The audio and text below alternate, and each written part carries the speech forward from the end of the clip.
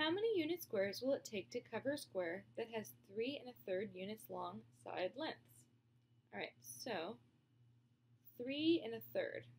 So 1, 2, 3 1/3, and then 1, 2, 3 1/3.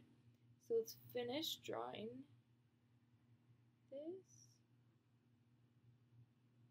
All right, so we have some full unit squares. We have 9 full unit squares.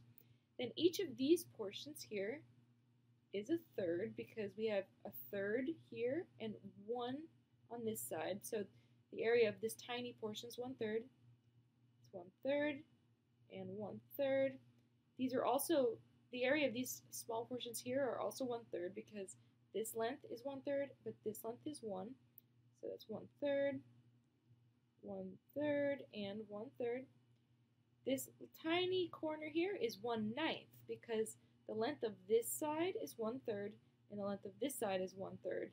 And when you multiply those together, you get 1/9.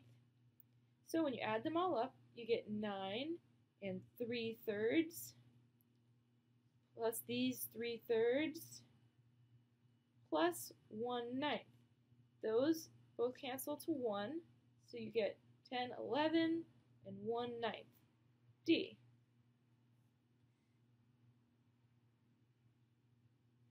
And here's how you would solve it mathematically, not visually. So 3 1/3, you would change those to improper fractions, you would multiply through, and then simplify to a mixed number.